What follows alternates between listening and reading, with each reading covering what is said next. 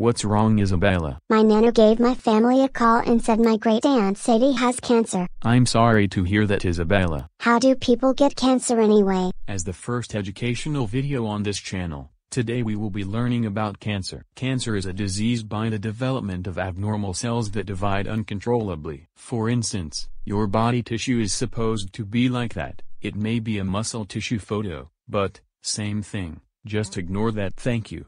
But if it spreads through many times into the tissue, that's when cancer cells come into the body. When it does, you may feel fine at first, but then you may cause headaches or nausea. People may get pain or even throw up.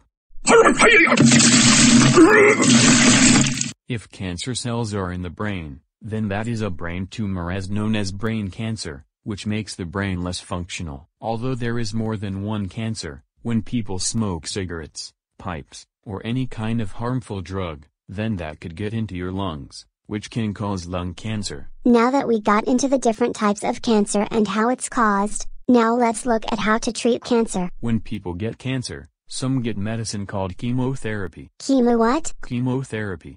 Sometimes it's helpful.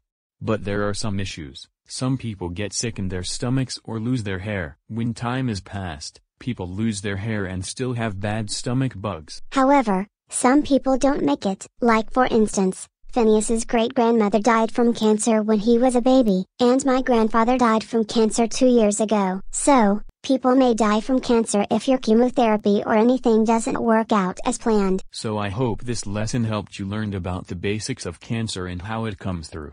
Well, that's all the time we have for today. We got to rally up our troops to make the biggest gingerbread house. See you next time.